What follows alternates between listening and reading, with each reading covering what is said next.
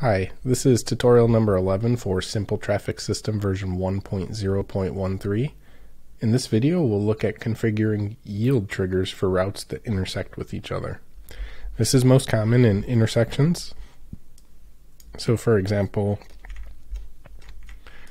this left-hand turn lane will cross over these two routes coming in the opposite direction. So because of that, previous to when yield triggers were available, if we take a look at the traffic light manager for this intersection, which is AI Traffic Light Manager 2, the second element holds lights 4, 5, and 6. So this is light 4 on the right-hand lane. 5 and 6 are in the opposite directions. So before yield triggers were written, this type of scenario would not be possible, and that's why the lights were configured that way. So what we'll actually do is we want to be able to have all 4 of these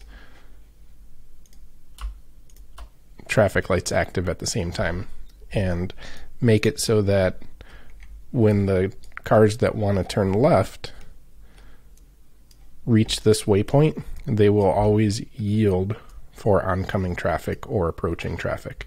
And that's the purpose of yield triggers. This is a new feature, and if there are any requests or different use cases, please let me know, and I will work on seeing what I can do for that.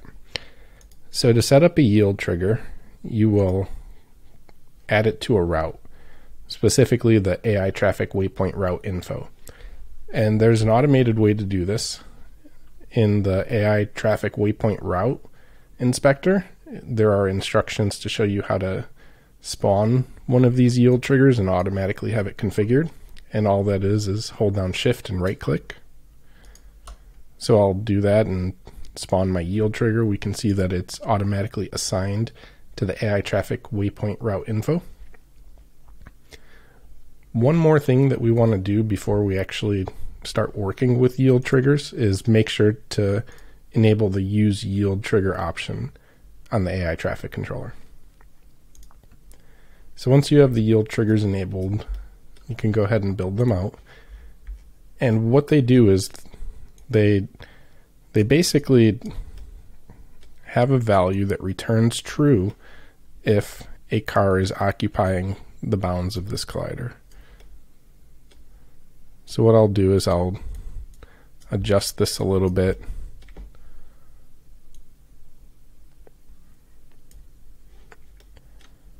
And anytime a car is inside of this box collider trigger,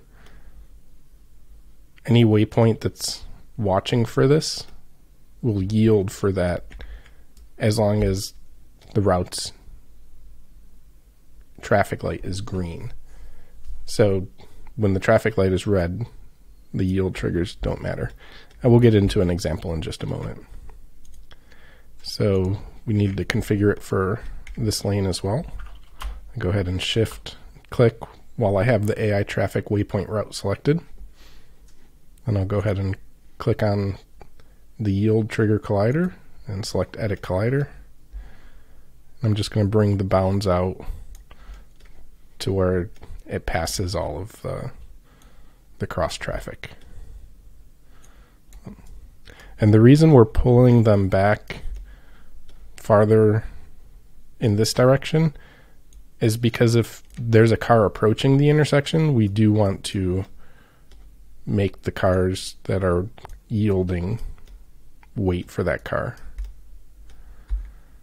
So this might actually be a little too big. I can actually go ahead and take these and maybe move them up a little bit more. Go ahead and play with it as you configure your own. It might take a little bit of trial and error.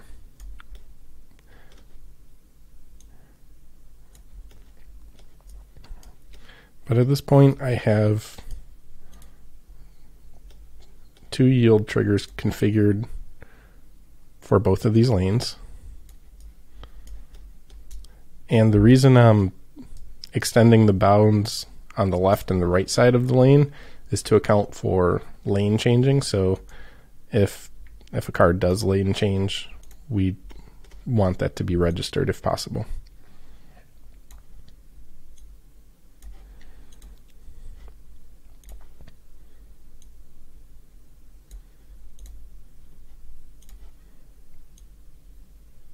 Okay, so this is actually good enough, and I probably did a little bit more work than is actually required for most scenarios.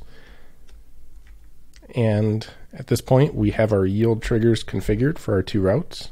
So if we take a look at this route, we can see that it's referencing the yield trigger that was spawned into the scene. The next thing we want to do is use the STS tools window and change the configure mode to yield triggers and load the routes. From here, we will select the route that we want to configure to listen and check for the yield triggers. Specifically, we want to next pick the waypoint at which cars will stop up until. So cars will not proceed past this waypoint if this waypoint is assigned a yield trigger. So let's go ahead and take a look at the two waypoints really quick that are right here. So there's a new yield trigger list that's part of the AI traffic waypoint route.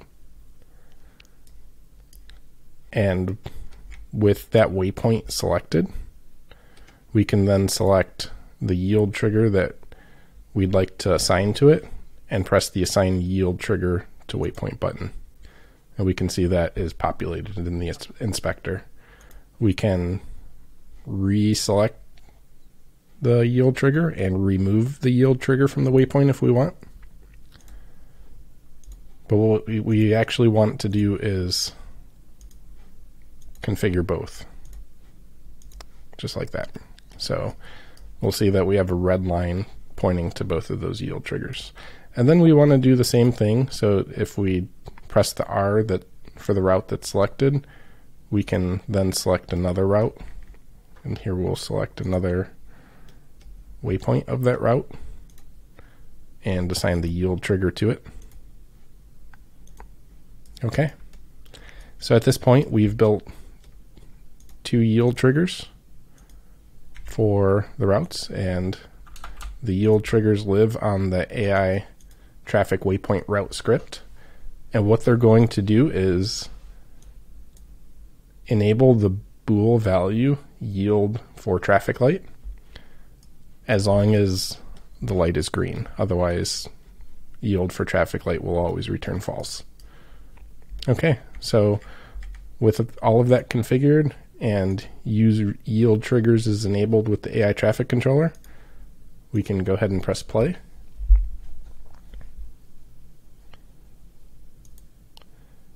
And if we take a look at the scene, let's find our traffic lights, and we could see that all four of them are configured.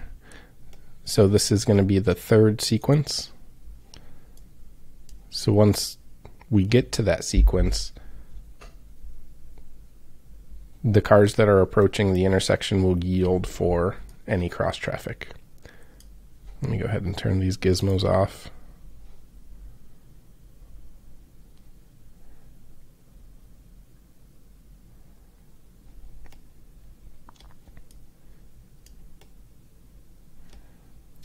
So this is currently the second sequence, where just these two lights are enabled. Next up should be the sequence that we're looking for.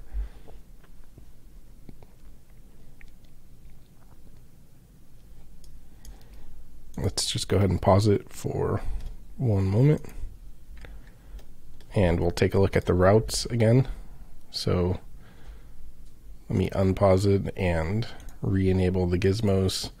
And we'll notice that when the light turns green, the AI traffic waypoint route info script will be enabled, and the box collider will begin checking for cars within its bounds to notify the system if it needs to yield for the traffic light. Okay, so it's enabled, and the collider is basically telling the route that cars should yield for it. So because of that, the yellow car is waiting because there is cross traffic. And you could adjust the positions of the waypoints to make the car move further up into the route. But at this point, once the cars exit those yield triggers, the yellow car will proceed.